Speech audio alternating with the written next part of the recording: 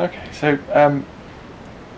Titus, can I ask you? Probably not. Well, no. I'd like to ask you about your teacher Prakashananda, because I haven't really asked you about that before. What can I ask you? What was so? What do you think was kind of unique about him in terms of what he offered or what he was able to give you? Would you say? Well, I think that, you know, when I saw Prakashananda for the first time,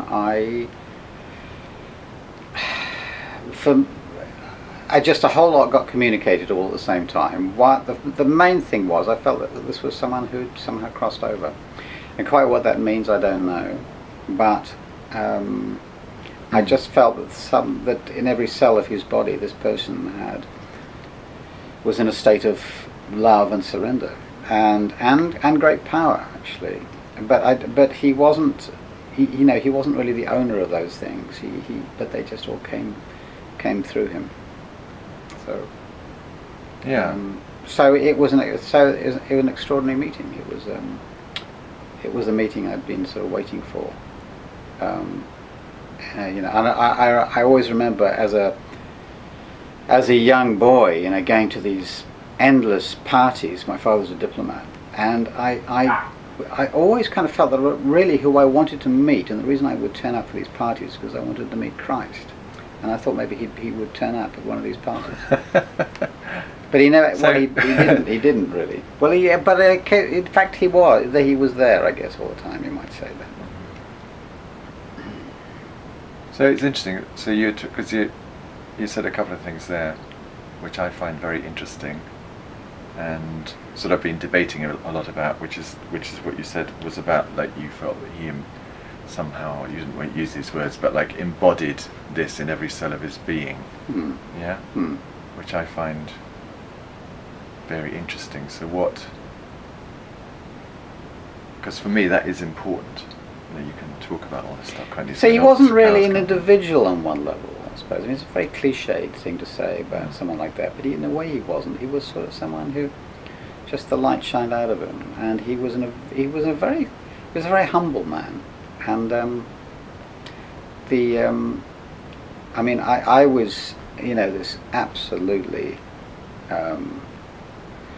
How old were you when you first met him? Well, I was in my 20s, and I didn't know anything about. I didn't know the difference between my left hand and my right, and I said something about the fact. And when I met him, I started to spend time with him. I asked him for initiation, and I said, you know, and he asked me what I wanted, and I said I want liberation. I had no idea what that meant at all.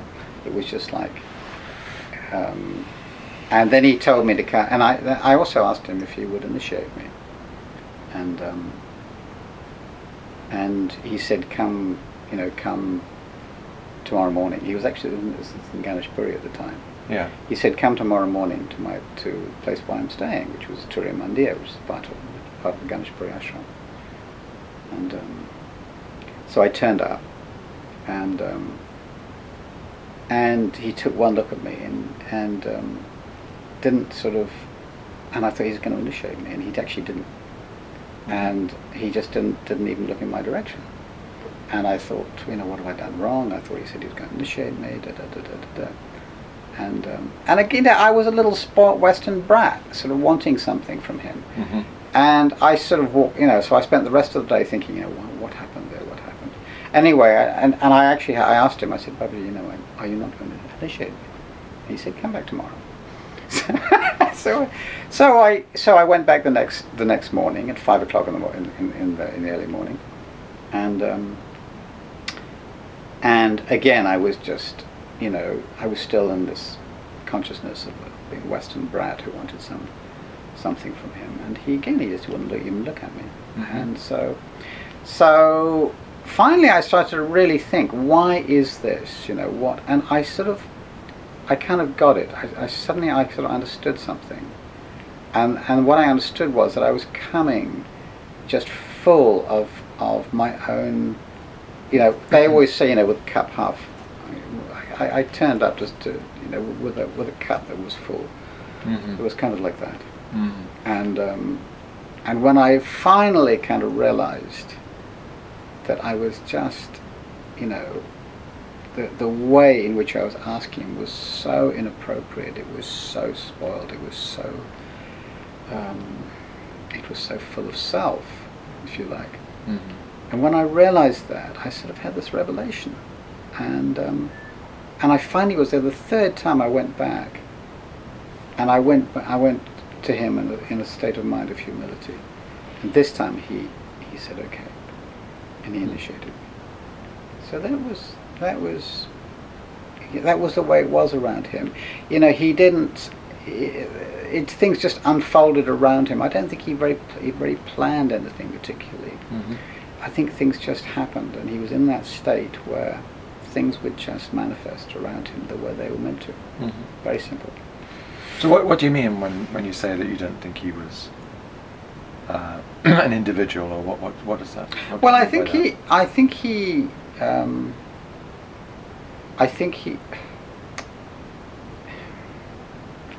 mean by that? How did that manifest? I mean, yeah. I mean, to people talk about an egoless state, don't they? But I think that's a lot can be misunderstood sometimes.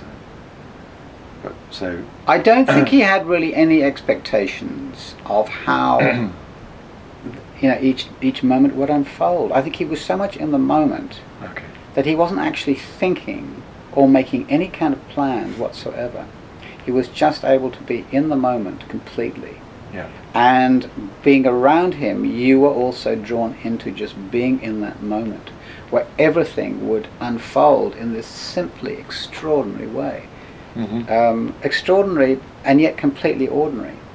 Mm. So that was the experience of being around Prakashananda, was that the ordinary became extraordinary and the extraordinary became ordinary.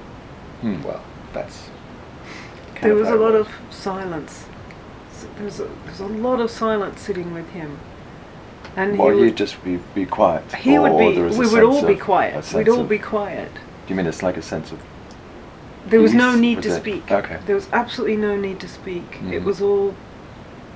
It was said, but there was no need to speak in any way. It was just the language of the heart. Mm. And he would often just sit and just stare into space for hours. Mm-hmm. Hours.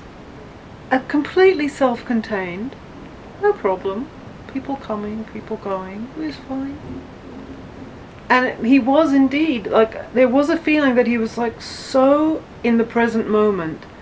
And all, as you were saying, all the little ordinary things would become, I found that time slowed down.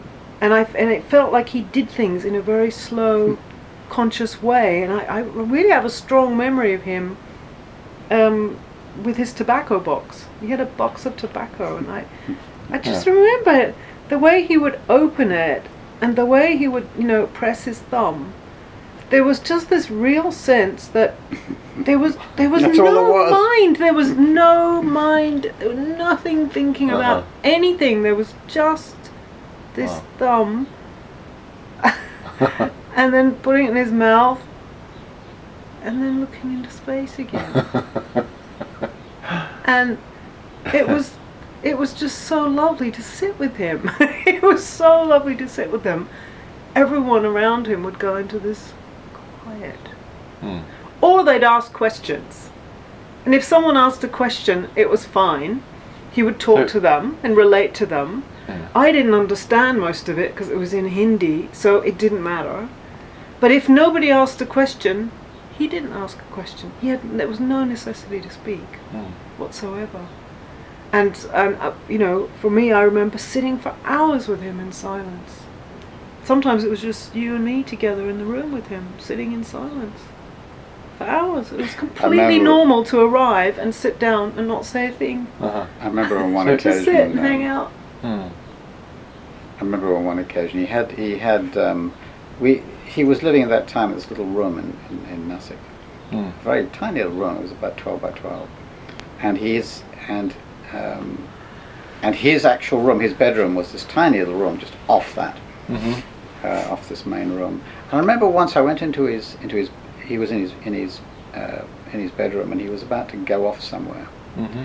And he was packing a bag, and he was sitting cross. I went into his room. He called me. I went into his room, and he was sitting in front of this cupboard, and the cupboard was open. It was one of these metal kind of cupboards that the Indians kind of like, and he had just his whole possessions were in this little cupboard, and it was like, I mean, there was just a few lungis and a sweater, and yet, you know, it was like the wealth of the universe was kind of there, and he was just sitting there in this state of absolute, I don't know, how can you say, he was like, he was full to the brim with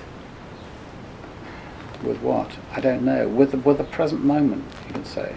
And this cupboard door was open, and and there was a complete transparency. There, that was his possessions in this metal cupboard.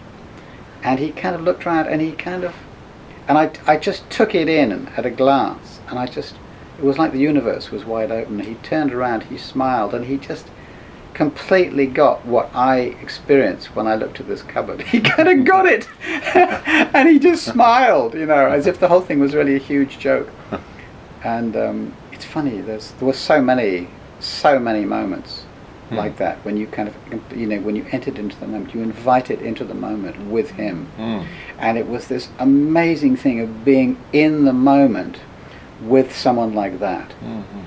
And I remember, I have another memory of after everyone went in the evening, he would lie down on the floor, and one head would be cupped against his hand, and he'd be kind of looking out the door, and this would be the evening light, so it'd be getting darker. And he had the BBC. He used to listen to the BBC. He didn't speak English, but he used to listen to the BBC. And I remember this news came through. It was 1982 or 81, and the news came through about John Lennon. Oh. And he sort of turned around and he said, "Who's John Lennon?" Wow. Right. And I didn't know what to say to him. I said, "Well, John Lennon, he's this very famous musician, Babaji." He said, "Oh, right." And it was less like being in the moment with this news about John Lennon, this kind of awful news, and yet because of being, you know, in India with this man, looking out the window in the evening, and getting this news, the whole thing was in a completely different perspective. And like, it was most. I mean, lots of things happened like that, and they're all kind of based on this sharing of him in the present moment, I would say. But he also was very full of love. It wasn't just here now. So was there a sense of sitting with him that you didn't really need to go anywhere else? It was kind of like coming home. It was absolutely sort of everything. There was no really questions to ask. There was no, for me, there was no questions to ask. It was enough. It was, the heart just was exploding open. Yeah. And there was nothing to say about it. Yeah. Because often when people talk about, like, you know, being in the now and all mindfulness things and all this, it often feels quite kind of like an effort, doesn't it? Oh no, and I think it's a very different thing to when you. This was not an effort. I mean, you know, this was on a different level, really. Yeah. There was a grace around him. There was a grace, and it seemed that everyone who walked into that room got taken in that grace into a different state. And the different mixture of people that would be in that room, from the wealthy businessman to the Christian nun to the local beggar to the Muslim sweet seller to the child, even a dog used to come and visit, and everyone would kind of go into this really mellow space. This was someone he was not in duality. He was outside of duality. He kind of transcended duality, so in the sense that everyone who came were kind of a part of the one. So it sounds like he was exuding that from his very being. His whole being was exuding that. Absolutely. And so, you know, in a country where there's so many class restrictions and all of that, it was abolished in his company. So you could have everyone in the room with him all at once, from all different situations in life. Because I'm quite intrigued about when you talked about grace and things. You know, there's something I feel a lot. Yeah. Is grace constantly? It's like amazing. So and why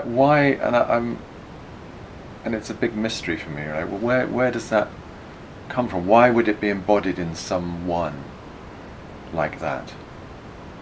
You know what I mean? Why do certain people seem to draw that in around them?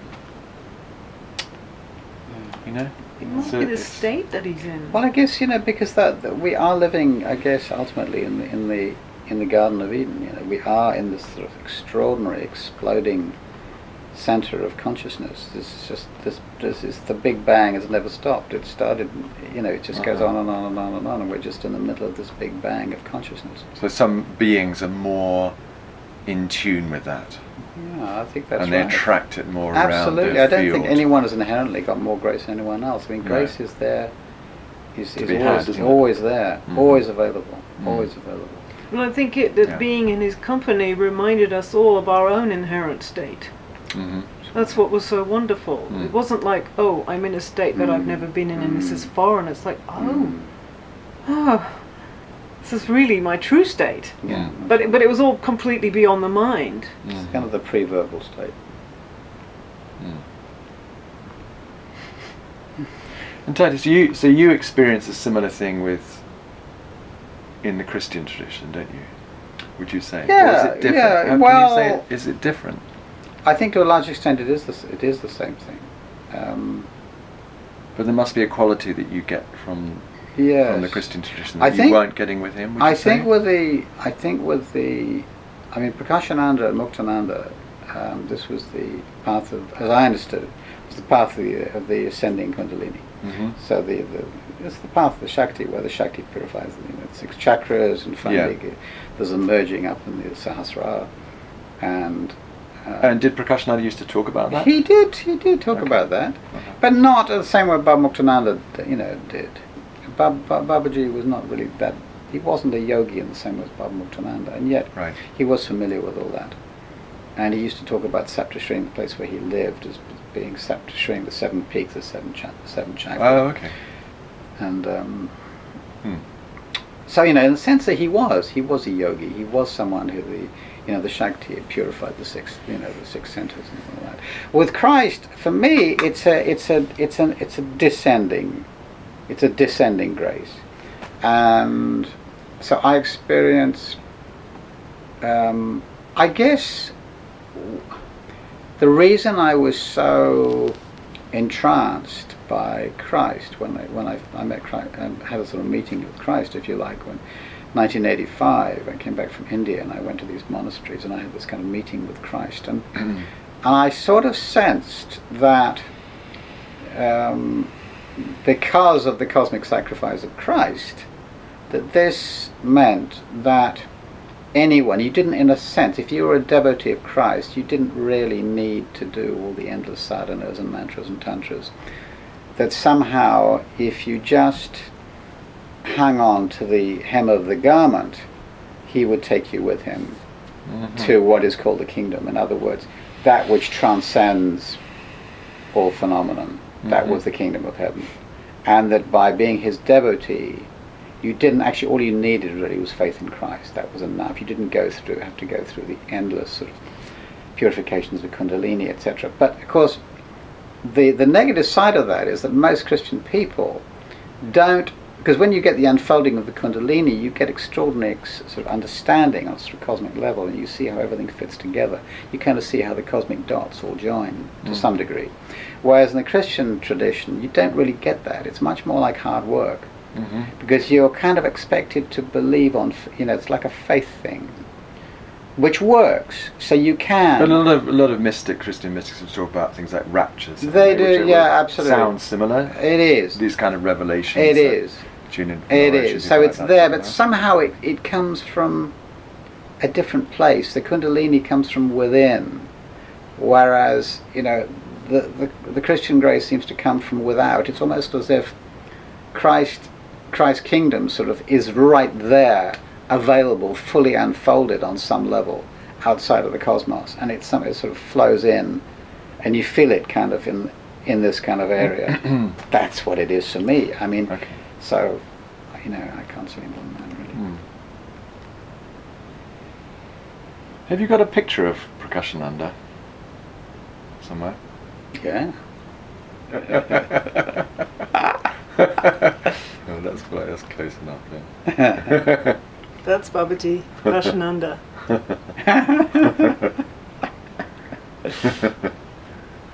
Nice. It's a lovely picture.